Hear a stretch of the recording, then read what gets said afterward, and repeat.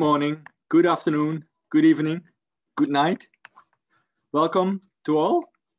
I'm very happy to be here. This is the number 2 lightning talks of this afternoon on natural regeneration and secondary forest.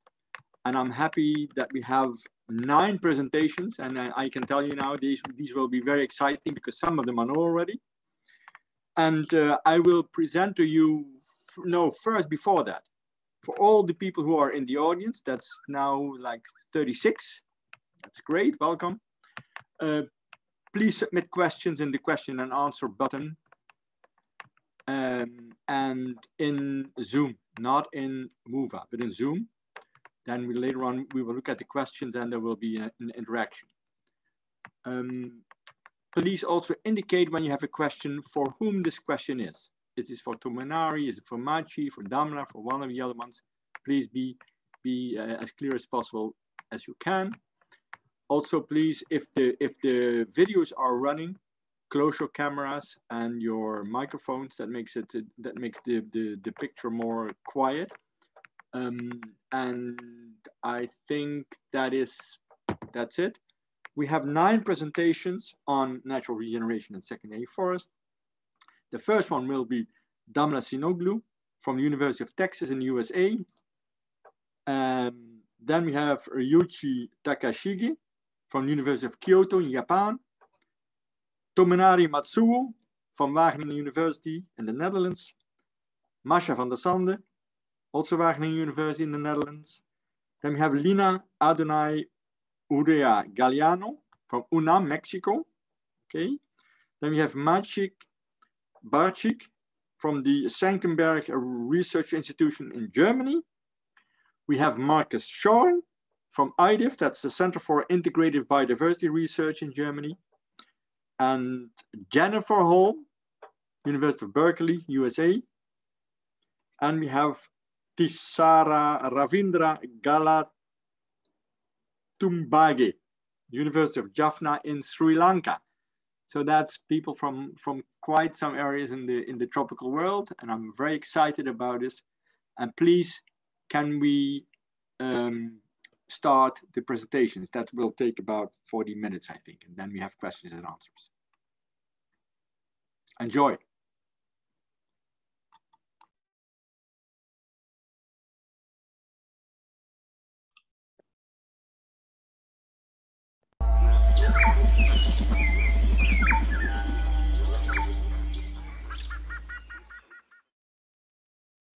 Hi everyone, I'm Damla, a second-year PhD candidate from the University of Texas at Austin's EEB program. I'll be presenting our project on the effects of gap dynamics on species coexistence in the neotropics. Competition for light is a strong determinant of species coexistence in tropical forests around the world. Here we're seeing trees of various species, all depending on light for their growth and growing their canopies plastically to reach full sunlight in canopy gaps. And we can't help but wonder if all of this tree diversity in the tropics can be maintained by variation in light availability due to canopy gaps. Recently, there have been inspiring efforts in trying to capture the tree diversity at BCI Panama. The 282 species can be categorized by their demographic rates to strategies ranging from fast growers to slow growers along the growth survival trade-off, and from long-lived pioneers to short-lived breeders along the stature accruement trade-off. However, despite a collective acknowledgement of the significance of these demographic trade-offs, the mechanisms that allow for the maintenance of the strategies are still a mystery. And in trying to fill the gap, we asked this following question of, can the different demographic strategies that we observe in the neotropics be maintained solely through gap dynamics and a vertical gradient of light competition? We start out with a perfect plasticity approximation model, and in its essence, this approach models forest dynamics by assuming that tree crowns are perfectly plastic and reaching full sunlight in the canopy. And then we continuously build complexity to this model by extending it to a meta-community of identical patches, adding density-dependent crown area scaled reproduction, and stochastic stand clearing gap disturbances. And finally, we parameterize our model with a wealth of empirical data coming from BCI on the 5 demographic strategies from 4 canopy layers. In the following results, we measure coexistence by the average and standard error of coexistence time, which is when the first extinction of a demographic strategy occurs. Here we have 3 different panels displaying results for 3 diversity levels from the same 2 demographic trade-off space. To have a fair comparison between the diversity levels, we found meta-community structures for each level that would give us similar average coexistence times for the neutral models without gaps. And you'll recognize that by seeing that the bars on the left at each panel is around 20,000 years, but all panels have different numbers of patches that made up for that 20,000 years. And upon fair comparison, the main conclusion here is that for all the diversity levels, when we eliminate species differences with neutral models, gaps hinder coexistence. On the other hand, when species are different, gaps help maintain coexistence. Average coexistence times for the niche models of all diversity levels are higher when gaps are included, with the highest being for the 5 strategy models. So we've seen that meta-community structure can really have an influence on the coexistence of the 5 demographic strategies. Such a simple way to change our model in landscape size can have drastic influences on how we simulate species coexistence. For 5 strategy neutral models without gaps, we observe a strictly increasing pattern of coexistence time that is greater than 100,000 years for more than 300 patches, a pattern that we expect as the increasing availability of canopy space can prevent identical strategies from basically stochastically drifting to extinction. For 5 strategy niche models with gaps, though, we have this asymptotic pattern forming as coexistence times above 50 patches are pretty similar until the largest meta-community structure, averaging around 2,500 years. So not only our model has shown that these 5 demographic strategies can coexist for more than 2,000 years just by accounting for gap dynamics, it has also shown us that we can represent equilibrium coexistence patterns with a much smaller model space compared to the real size of BCI. In general, our simple model has shown that competition for light following gap disturbances can explain empirically observed demographic diversity at BCI. We show that this main conclusion in our 2, 5, and 9 strategy models, all parameterized from the same demographic space governed by the growth survival and stature accruement trade-offs. However, there is still a need for mechanistic exploration of coexistence as our neutral models coexist for longer than our niche models. Thank you so much for listening to my talk, and I hope you have a great rest of your conference.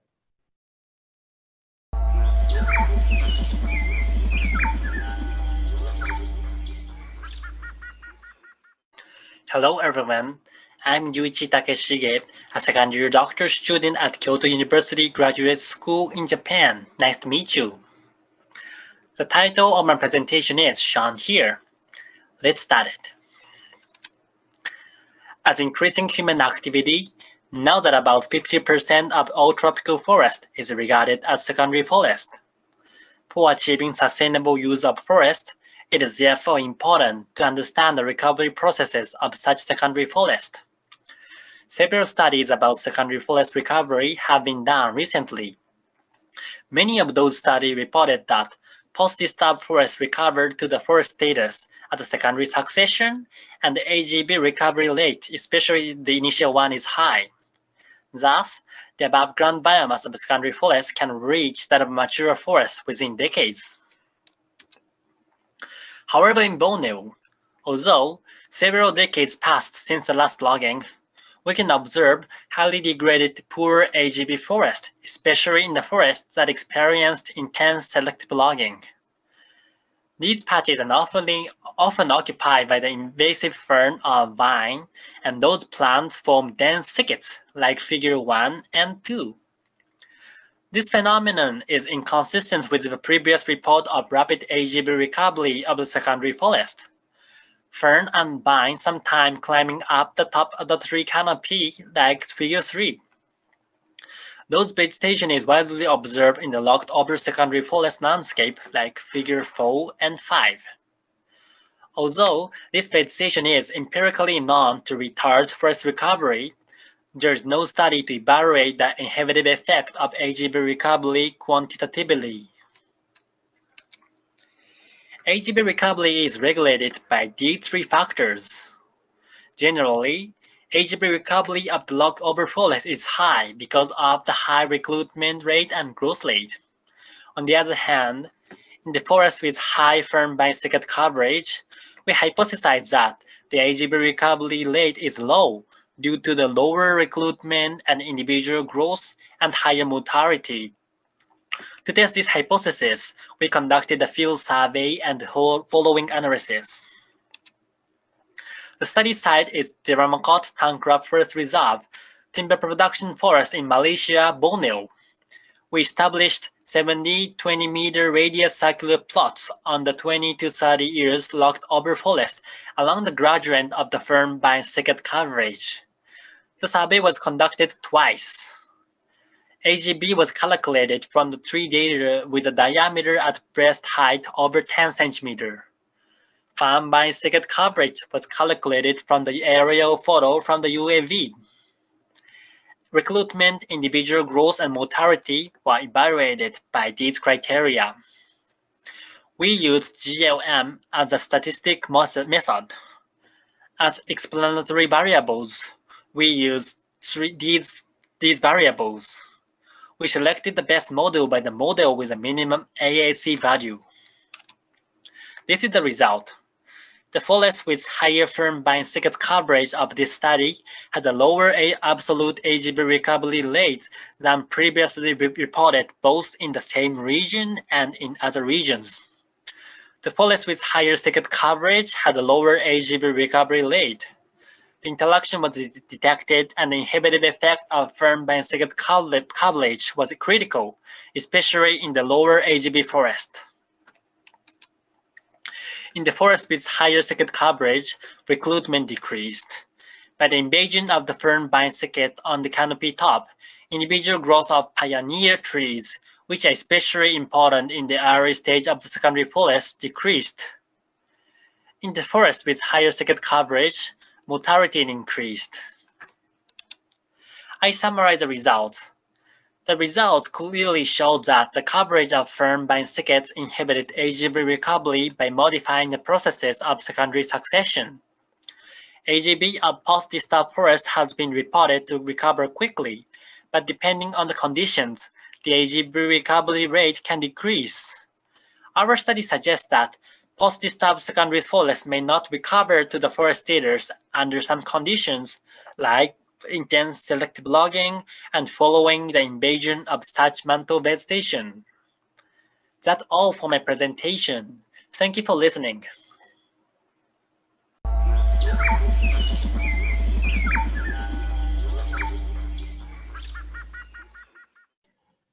Hello everyone. The title of my presentation is Vertical Light Gradients Drive Tree Performance and Forest Dynamics During Tropical Secondary Forest Succession. Trees are growing vertically to access light, and also known to respond to the light gradient to increase their performance, since light is a major resource on their performance. During secondary forest succession, trees are growing and dying, which drives forest development. And this forest development is known to shape the spatial light heterogeneity in the forest, which has a huge impact on the species replacement through light competition among tree species. However, little is known how the spatial light heterogeneity in the forest influences tree growth and mortality patterns. This is an image of a vertical light profile in the forest, with x-axis of relative light intensity and y-axis of height from the ground. With fitting the sigmoid curve on the vertical light profile, we can obtain the height of the inflection point, which is a height where 50% of relative light intensity is absorbed. With HIP, we can determine the vertical position of trees regarding light availability.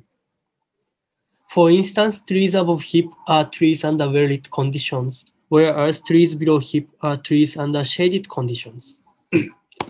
This HIP is known to increase during succession. Therefore, early in succession, HIP is lower, and thus most of the trees are above HIP. As succession advances, HIP is increasing, and thus in late successional stages, most of the trees are below heap. In this study, I assessed how does heap influence tree height growth and mortality patterns during tropical forest succession. This study was done in Mexican tropical rainforest with using different aged secondary forest stands, and I used 7 years of monitoring data of tree diameter and height. For each plot, height of the inflection point of vertical light profile was estimated based on the barometric equation. For each individual, in each plot, the distance between tree height and heap was calculated to see the significance of heap on tree performance. For tree growth and heap, in each plot, in each year, I used a simple linear regression model between distance from heap and tree height growth to obtain a correlation coefficient of the regression model as an indicator of the significance of heap on tree height growth. This is an example of the early successional stands, and this is an example of the late successional stands. And to see the successional trends, I plotted the correlation coefficient against the forest edge and assessed with a linear mixed model. Light blue colors indicate the correlation coefficients in early succession stages, and darker blue colors indicate the correlation coefficients in later successional stages. Trees further above heap often grow faster, which means that trees under well-lit conditions generally grow faster. And light has the strongest effect on height growth in early successional stages. For the tree mortality and heap, I used generalized linear mixed models between distance from heap and tree mortality rate to obtain a slope of sigmoid curve. This is an example of early successional stands, and this is an example of late successional stands. And again, to see the successional patterns, I plotted the slope of the sigmoid curve against forest edge and assessed with a linear mixed model. So trees further below heap generally have a higher mortality rate, which means that trees under shaded conditions generally have a higher mortality rate. And this shade-induced mortality is the strongest in early successional stages. Take-home messages. Tree individuals above the heap perform better. The benefits of being above the heap decreases over time. And succession dynamics of the forest is autogenic. Tree dynamics affect spatial light heterogeneity in the forest. And also spatial light heterogeneity in the forest affects tree dynamics. Thank you very much for your attendance.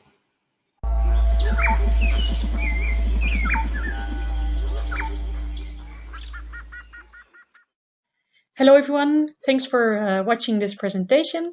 My name is Masja van der Zande and I'm presenting this on behalf of many people who helped assessing the soil recovery during near-tropical forest succession.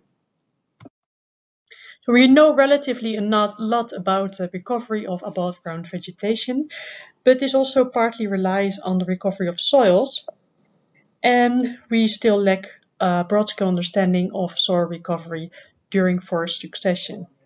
And to do this, we need to use the same sampling method and also same lab methods to be able to compare data from different sites. So we did this and asked the question, how do soil carbon, nitrogen and phosphorus recover after land abandonment, and how does this recovery depend on abiotic conditions and the previous land use type? We expected that that carbon recovers fastest in wet sites, because of high productivity of the forest and more input of litter. We expected that nitrogen maybe recovers faster in dry sites because of a high abundance of nitrogen-fixing legumes. And for phosphorus, we expected that this would decrease during succession because of the uptake by the biomass regrowth.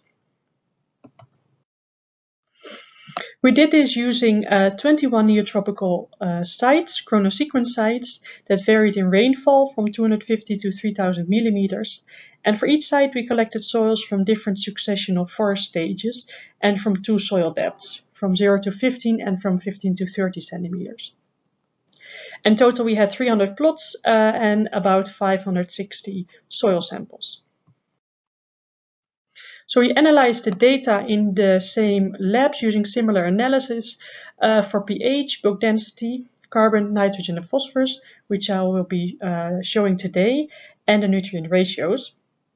And as predictive variables, we included forest age, the rainfall of the site, the percentage clay of the soil, the clay activity type, which is either high, indicating high fertility soils, or it's low, indicating low fertility soils. And we have land use history type, either pasture or cropland. Then we used linear mix models, one per soil variable, including the effect of forest age.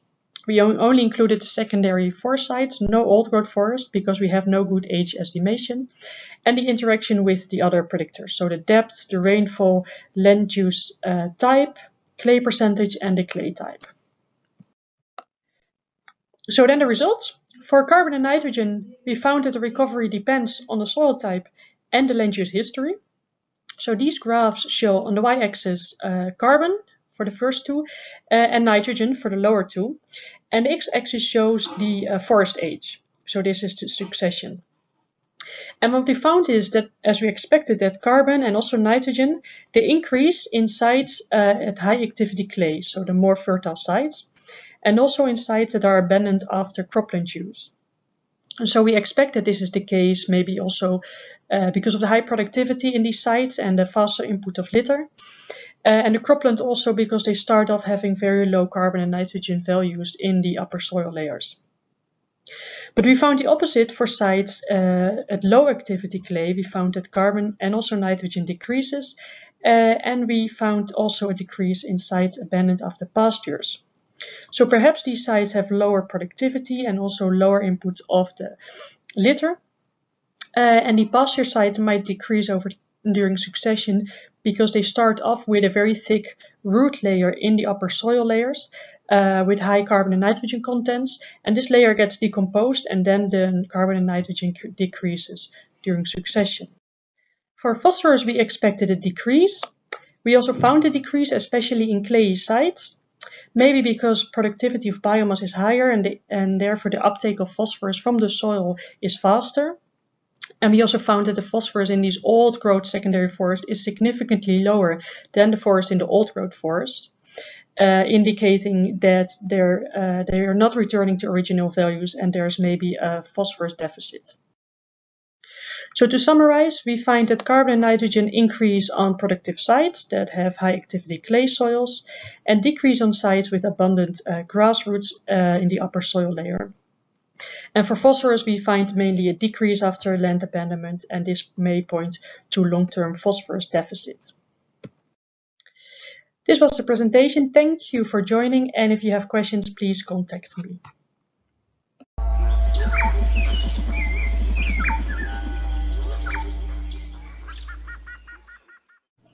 Hi everyone, I'm going to talk to you about some of the effects that dung beetle activity has on plant regeneration in a tropical rainforest. We know that through the processing of feces, dung beetles can have positive effects on plants. In tropical forests, dung beetles are often chosen as a focal taxon, partly due to their functional importance. However, quantitative information about the effects of their activity comes mostly from crops, grasslands, or greenhouse studies. So if we exclude seed burial, few of their ecological functions have been quantified under natural conditions in tropical forests. And it's because of this that in this study, we aim to increase our understanding about effects of dung beetle activity on tropical forest plants under natural conditions. We carried out different experiments in a tropical rainforest in Mexico to answer 3 questions. First, we focus here on seeds embedded in feces. Thus, we wanted to know if dung beetle activity decreases the spatial aggregation of seeds and seedlings, and if this improves seedling establishment. We carried out 2 complementary field experiments for 2 tree species using seed splitting plots with 3 treatment levels. One with feces and dung beetle access, one with feces and dung beetle exclusion, and one with no feces or dung beetles. And we did experiments at seed and seedling stages. We found that the treatment had a significant effect on the spatial distribution of seeds and seedlings. And as you can look at this figure for Bursera, the distance between two seeds or seedlings was higher in plots with dung beetle activity compared to both treatment levels where they were excluded. Please note that the same trend was observed for Paulsenia, and it was according to our prediction. But moving on to seedling establishment, we found that the treatment didn't have a significant effect on the probability of establishment for Bursera, although it had a significant effect for Paulsenia. However, it was contrary to our prediction because the probability was higher in plots with no feces. For our second question, we also focused on seeds, but in this case, they were already buried in the soil seed bank. So we wanted to know, how does dung beetle activity redistribute the soil seed bank, and does this promote seedling establishment? We carried out 3 complementary field experiments, one with artificial seeds buried at known depths, one with natural seeds in an artificial soil bank, and one with a natural soil bank. And for the second and third experiment, we manipulated the presence of dung and beetles. Looking at this figure, you can notice that dung beetles moved buried beads upwards and also downwards. And from the second and third experiment, we found that more seedlings established when dung beetles were active compared to the other 2 treatment levels where they were excluded. So you can see the results from these 2 experiments agree with our prediction. Finally, for our third question, here we focus on seedlings that were already established in the understory, but eventually could receive a portion of dung buried by dung beetles. So we wanted to know if dung beetle activity increases nutrient content in understory seedlings, having positive effects on seedling performance. We worked with seedlings of 6 tree species under the same treatment levels where feces and beetles were manipulated. We analyzed data at community and individual levels. However, I'm just going to show you mostly results at community level.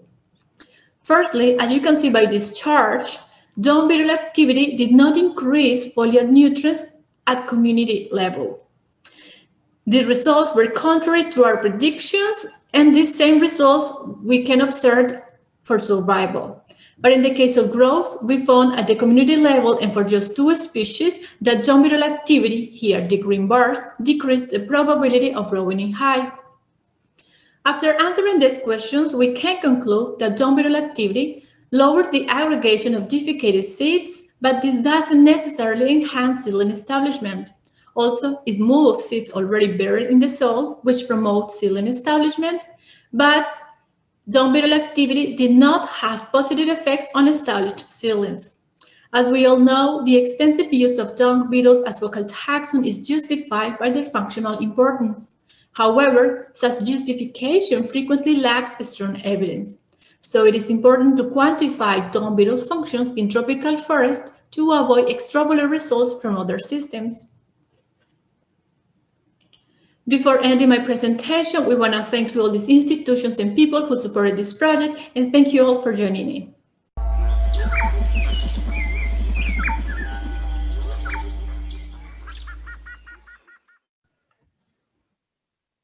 Welcome to my presentation. My name is Maciej Barczyk, and I will present first result from my field study in Ecuador. The title of this presentation is Seed Size Dependent Effects on Seedling Recruitment Along Vertical Gradients in Tropical Andean Forest. This study was realized within the framework of the RESPECT project, a scientific platform for ecological research in southern Ecuador, founded by DFG, the German Research Foundation. Plant regeneration cycle involves many ecological processes important for ecosystems, like seed removal, seed drain, seedling establishment, and fruit production. Abiotic filters and biotic filters are known to shape these processes at large and small scales over the globe.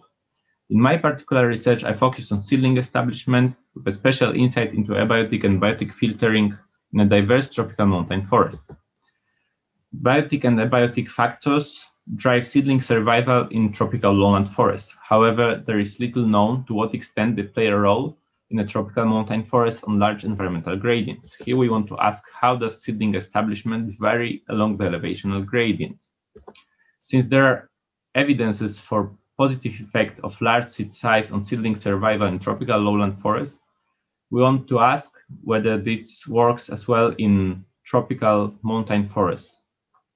Furthermore, the habitat conversion over the last decades caused huge habitat loss and disruption of many ecological processes involving this from the plant regeneration cycle. With our question, we want to ask, how does habitat conversion influence seedling establishment of small and large seeded species? To check this, we set up 54 subplots at free elevation, 1, 2,000, 3,000 meters in Podocarpus National Park in southern Ecuador. We compared two habitats, natural habitat and disturbed habitat, by sowing seeds in forests and in pastures. We have sown over 8,000 seeds belonging to 5 native species from 5 families. The experiment had lasted over 1 year. Here we present the variation of seeds and seedlings of rare species, Clusia ducoides, Hieronima fendleri, and Ocotea species.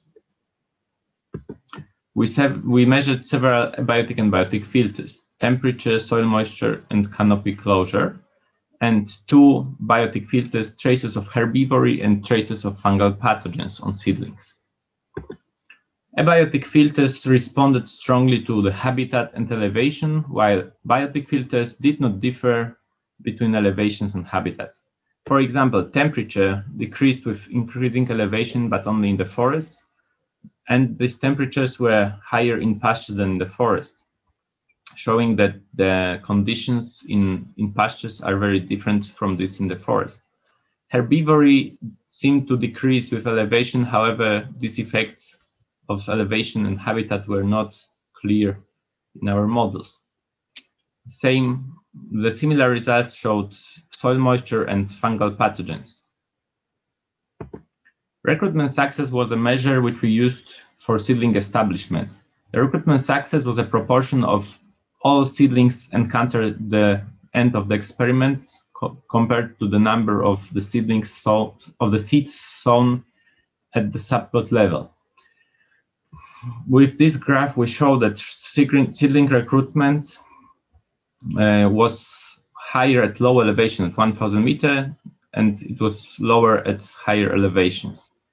The pastures and forests effects were not visible. Furthermore, we compared seed size and habitat effect on recruitment success. We compared 2 groups of seeds, small and large seeds. Small seeded species are less likely to establish, and large seeded species are more likely to establish, but especially in the forest. It shows that habitat effects is important for seedlings from large seeded species growing in the forest. We want to show that seedling recruitment was highest at the low elevation, and the seedling recruitment was higher for large seeded plants than small seeded plants, especially in the forest. The potential of large seeds should be considered for restoration efforts in tropical forests of the Andes. However, due to the extreme environmental conditions in the pastures, extra measures for seedling protection should be taken. For example, protection from the sun. I want to thank for listening to this presentation.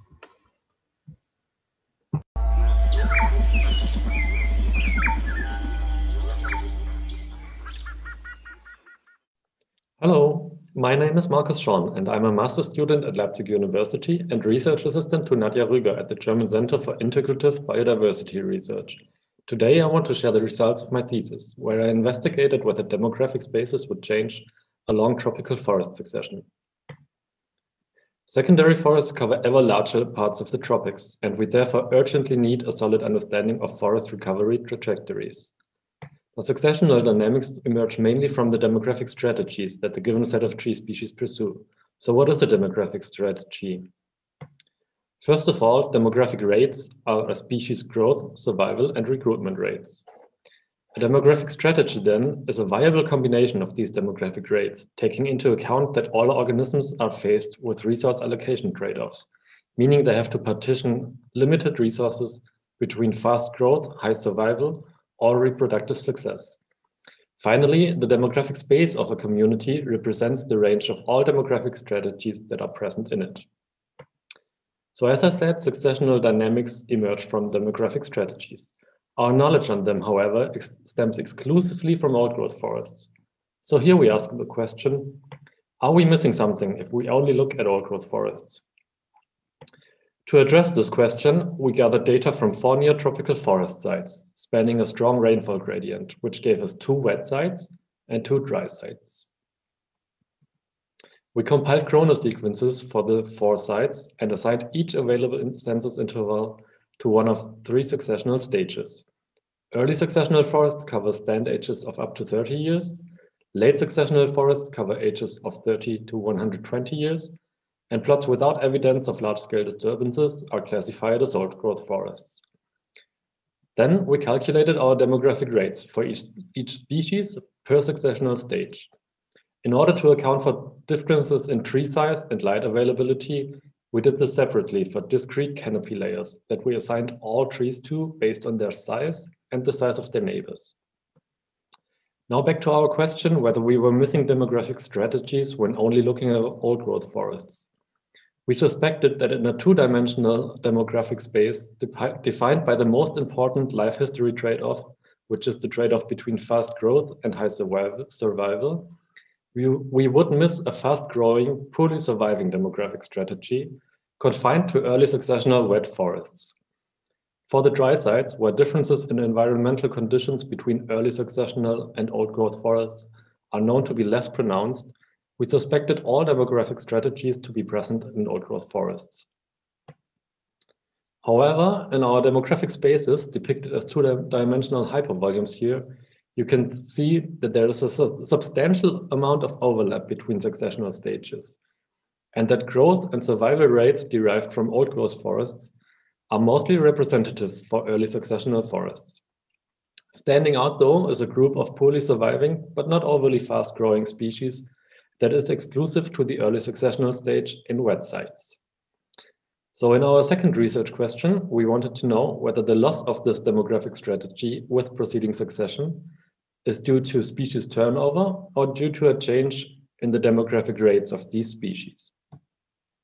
For this purpose, we checked whether demographic rates of species that were present in more than one successional stage were consistent over time.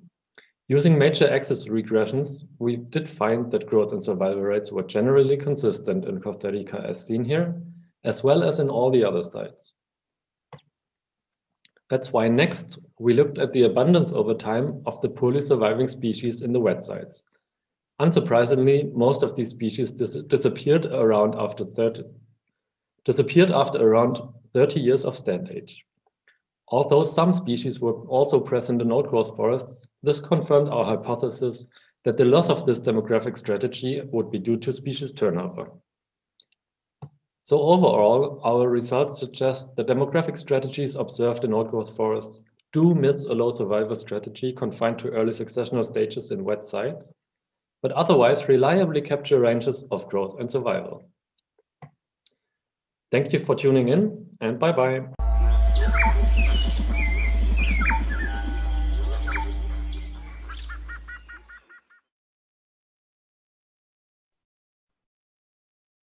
Have a nice day, everyone. I am from Sri Lanka, Department of Agronomy, Faculty of Agriculture, University of Jaffna. Today, I present to you my research on assessment of persistent natural regeneration in Anuradhapura district, Sri Lanka. It should be noted that the Anuradhapura district of Sri Lanka is located in a dry zone and its deforestation is very high. Therefore, the Forest Department in Sri Lanka adopted the ANR method to make reforestation success. Here we assess its success rate. Here are the general and specific objectives we hope to achieve. First, we will focus on materials and method. The study area is in the Anuradhapura district and replanted ANR area and natural remaintaining area were used, namely Mahasengama and Tumbikulama beat.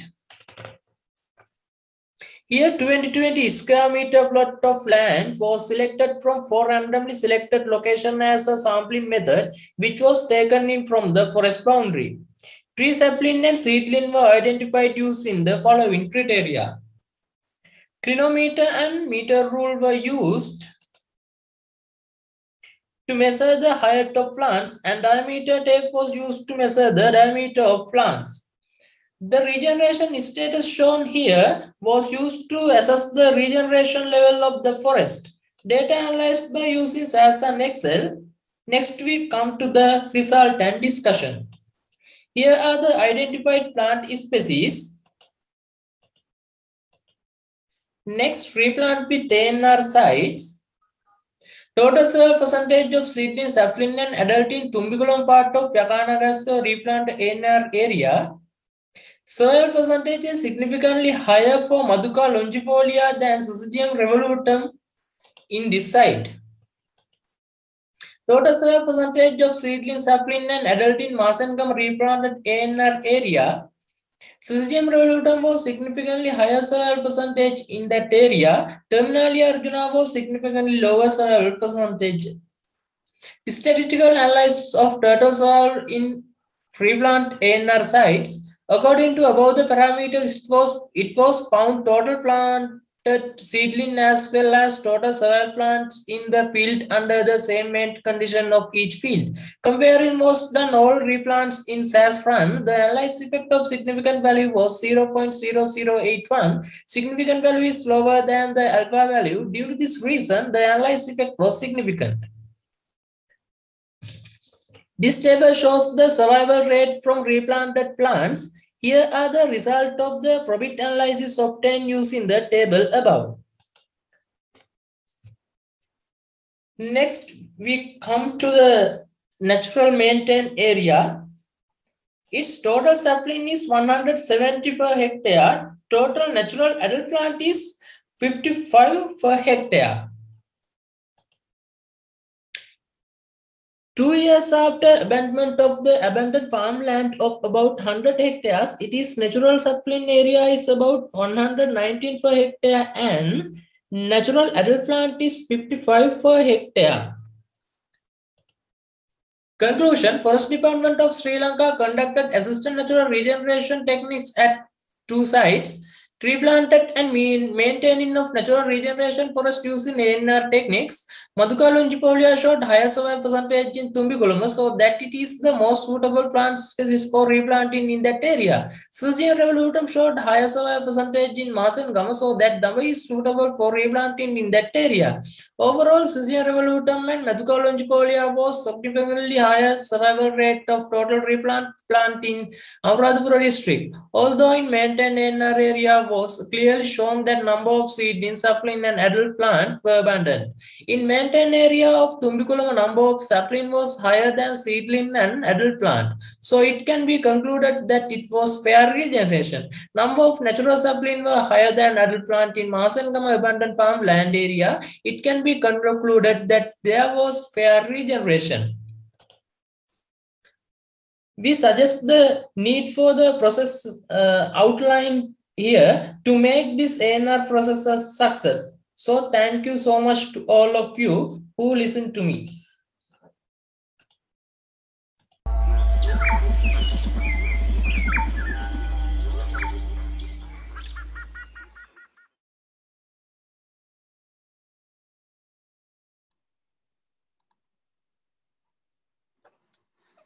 Hello, we are back. So there was one presentation was not there. Okay, that's great. So we had 8 presentations. Thanks to the presenters for their interesting presentations, and I'm so happy that except for one, all of you are here. There is now time for questions and answers. So please think about questions, put them in the questions and answer box. I think that would be great. There is also a possibility to use the chat to comment, also to each other, direct chat. I see here in the question and answer, I see one question. Well, there was one question which is answered already online, but I thought it was a very interesting question. And that was a question about the impact of the fern thickets to inhibit recovery in Borneo. And the question was for Richie. And he answered already, and so the question was whether this could give rise to an alternative pathway to a different stable state with lower AGB, with lower above ground biomass. And he answered, yes, that's probably the case. And I think that's correct. And I think that's also happening in other places. but maybe that's a matter of time. That would be my point, and it could also give rise to some other species that are doing better under these thickets. But maybe further, Richie, could you say something about this? Well, thank you for explaining. And as Franz said,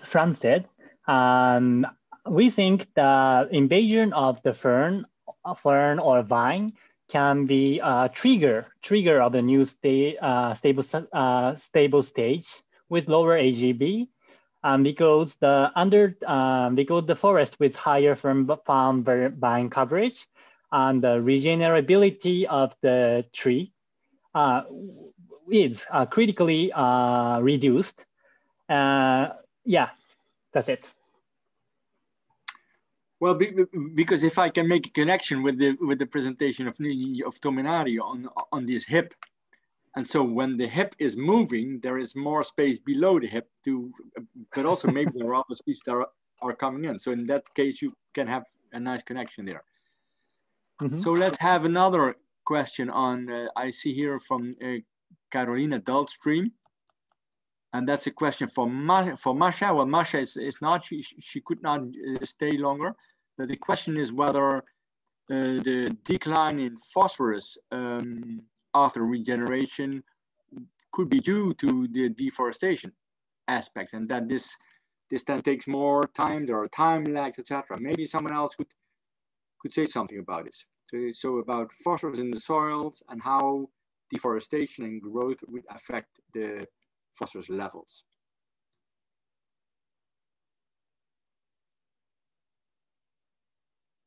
If not, maybe Carolina. Oh, I think, I'm not sure if you can speak yourself. I'm not sure. I don't think so. No.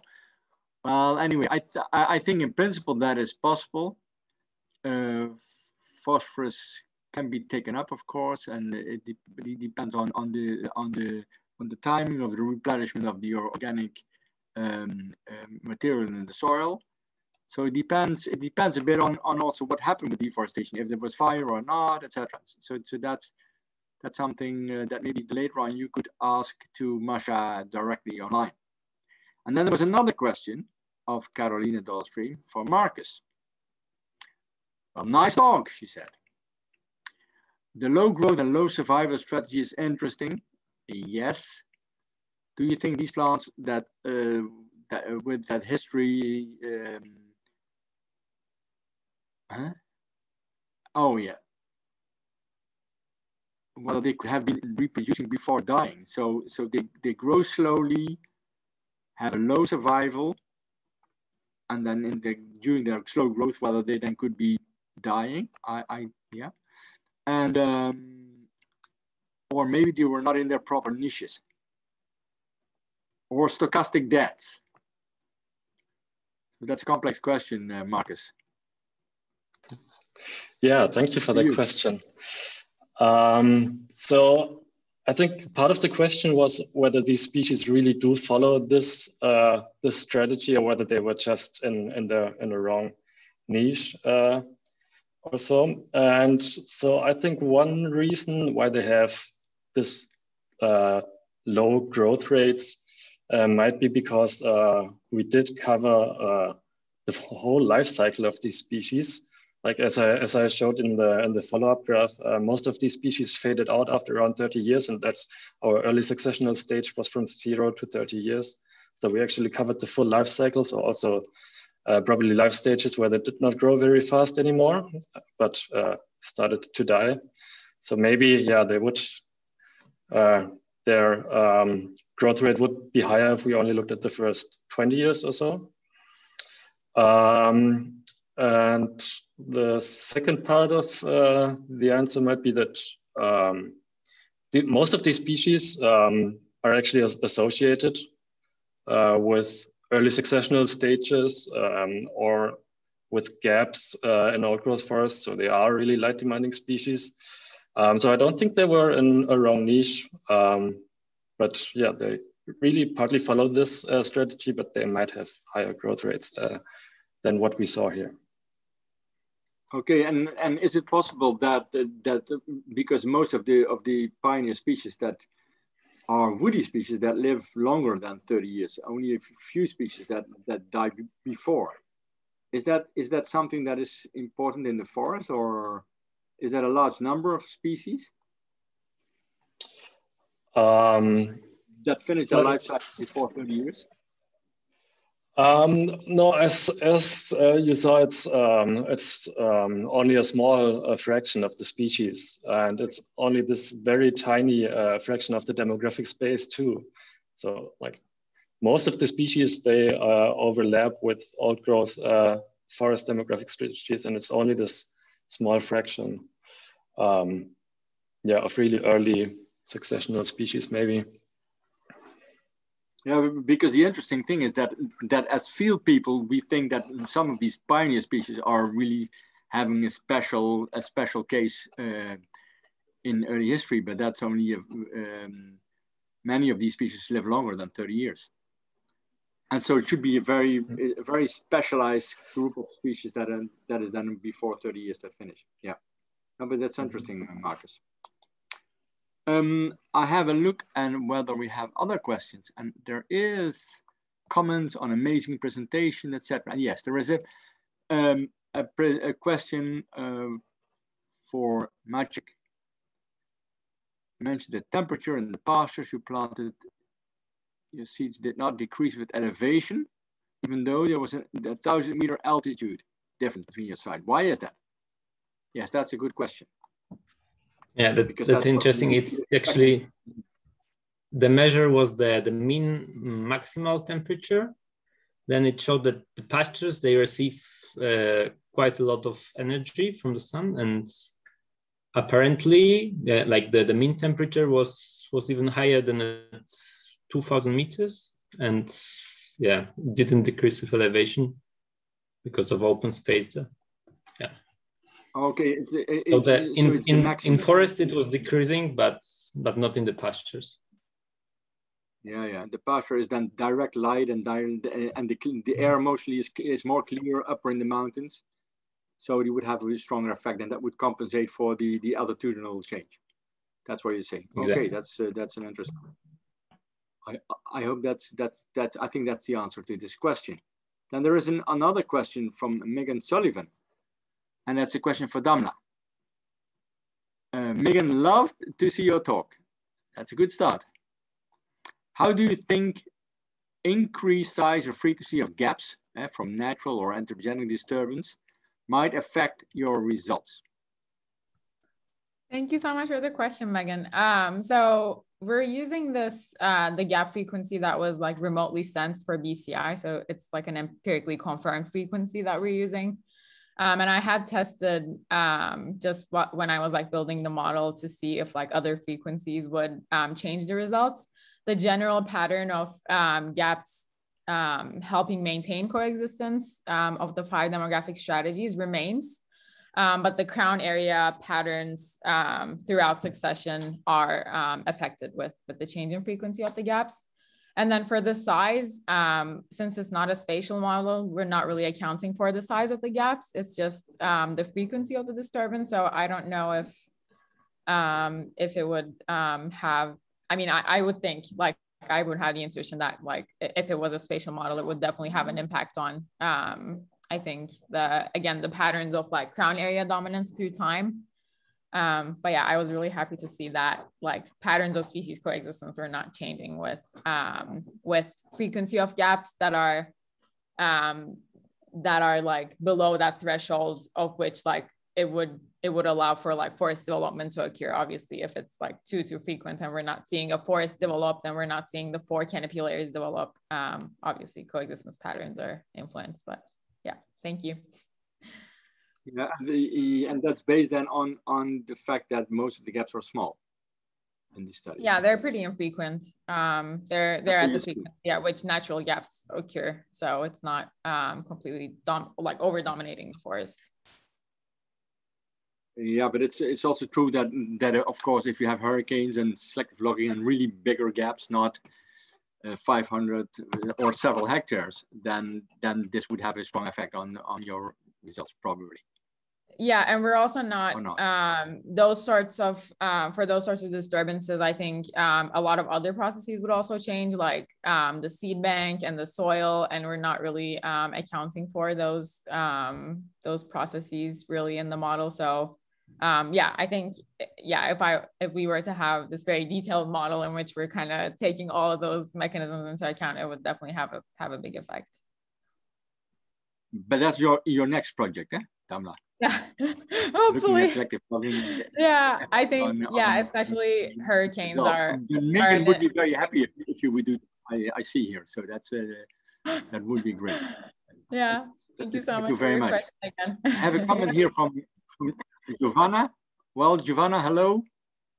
I hope you're doing fine. You enjoyed the presentation. That's very good. Well, I have a question also. So I was wondering, and that's my question is to Majid.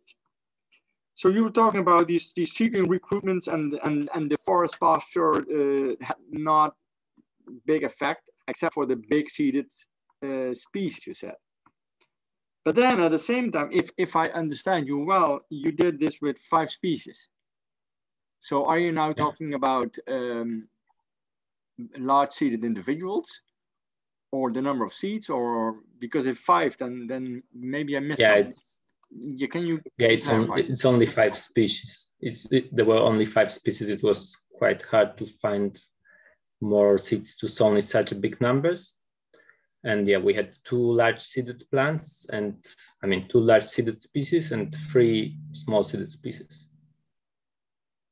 Okay, and so the generalizations that you do now is based on 2 species versus 3 species. Yeah. That's true, of course, but I understand why that is. Yeah. And so the focus of your study is more on what is happening within species, in fact, because there you have enough seeds. Yeah. Okay. Yeah.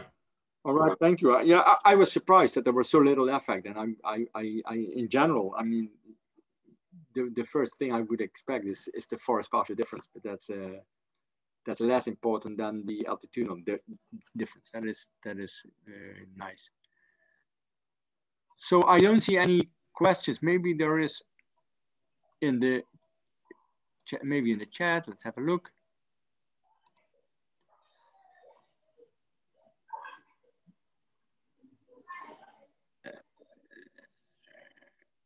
Panelists.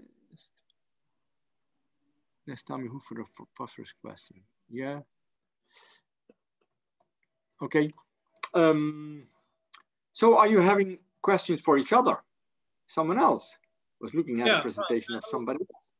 Yeah, I have one to Marche, in addition to the France's question before. So thanks for the nice presentation. So I was wondering about the differences among species. Did you find any differences among the species in terms of the regeneration successful in pasture or in forest? Thanks. Yeah, like the one species was generally more successful than each other, but yeah, we decided just to divide the species or to group them into groups, the large seeded and small seeded ones, because it's quite difficult to find patterns there. Yeah, and there were also 2 more species which were excluded from the comparisons because they had basically no success in recruitment. Yeah, but this in general, this study system in tropical mountain forests is pretty hard to find patterns, and also like it was quite puzzling that these biotic factors, and we also started with some treatments with biotic filters, and it didn't give any response. So it may look very simple, but it's like it is. Yeah, but that, in general, it's quite a challenge on these gradients to have sufficient replication and things like that. Even in a more simple system, it's already complicated. Let alone when you also take these things into elevational gradients. And elevational gradients, you have all these microsites all the time. So there is a continuous uncontrolled environmental variation in the soil and in the climate and exposition and how much time sun is there, etc. So that and the cloudiness that varies also a lot. So it's much more complicated to work along altitudinal gradients than in flat areas, and that's maybe why so many people choose flat areas, because it's easier. So that's a challenge. I had a question for Tisara. And so you were talking about this assisted natural regeneration. You have these two sites. And so in one side, one species did best, and the other side, another species did best. And then you suggest that this would be a motive for work. And I'm wondering whether you then suggest that this one species will be planted all over, because then you get a natural regeneration or a assisted regeneration with only one species. Or do I misunderstand this? Is that what you're suggesting? Yeah. In Sri Lanka, the forest department adopted the NR method to make reforestation successful. Here we assess the it's successful. So in that ANR replanted both ANR replanted ANR area, same plant was replanted.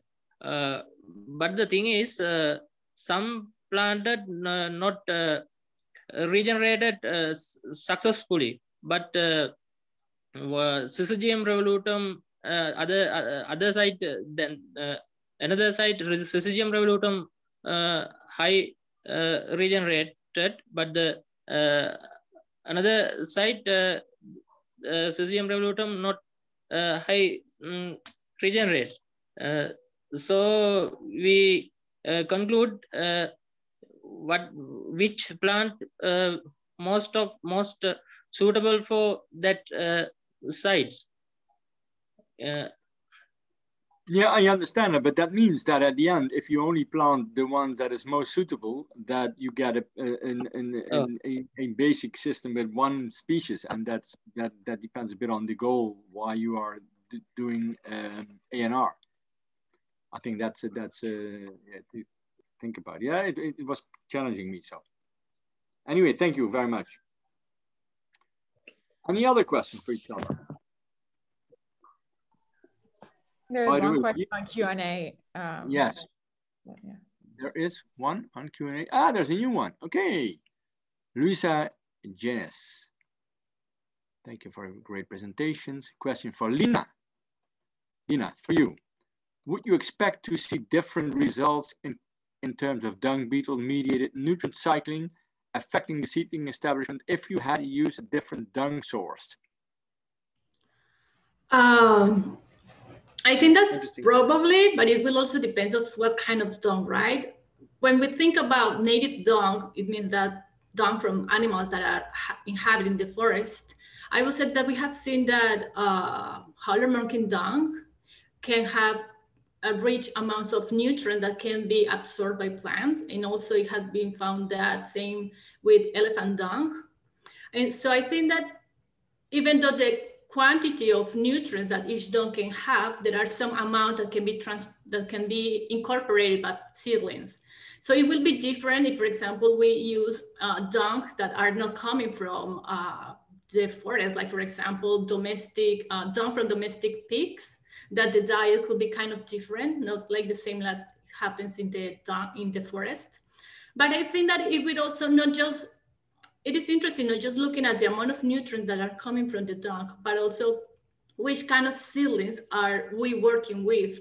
Because it has been seen that, for example, that seedlings that are sun demanding can show response to dung additions. But when you do the same experiments with shaded seedlings, those seedlings cannot incorporate them as quickly as you can see with the light seedlings demanding. So it can be a matter of the dung, but also it can be a matter of the seedling functional traits. I think so. Okay, no, that's interesting, because I can imagine that a dung from an animal that is only eating leaves will have a very different composition than dung from animals that eat fruits, or animals. And so then the concentration of nutrients and different nutrients will be there on the plants. So that should have, to some extent, that should have an impact. And the one that you say about the understory plant and the fast-growing plants, you would expect the fast-growing plants to need more nutrients and having a quicker response to a change. That's in general what fast-growing plants do, and so that's also very interesting. That's an interesting question. Thank you very much for the answer, Lina. Lina, by the way, send regards to Ellen. I haven't seen her for a while. Of course, I'll send her regards. I saw it. Yes, great. So any other questions? Because we have, I think we have, it's 53, so we have two more minutes, something like that. So there is time for another question or another comment. I see people want to go for a beer or a glass of water. That's also good. Well, then I would really like to thank you all for your exciting presentations and on your exciting work. Some of you I will see early on more details of the work. That is very cool, and I'm really looking forward to that. So thank you all very much for your presentations. Thank you also all the participants for the contributions and the questions and the interactions. Very nice. And thank you, Marcelo Kubo, for making it all possible, that it went smooth and everything.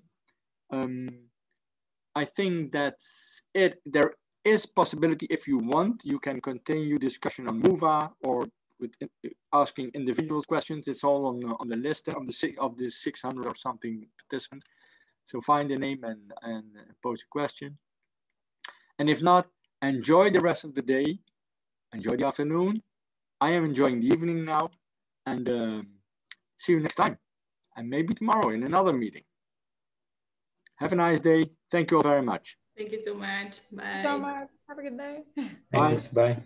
Bye. Thanks a lot.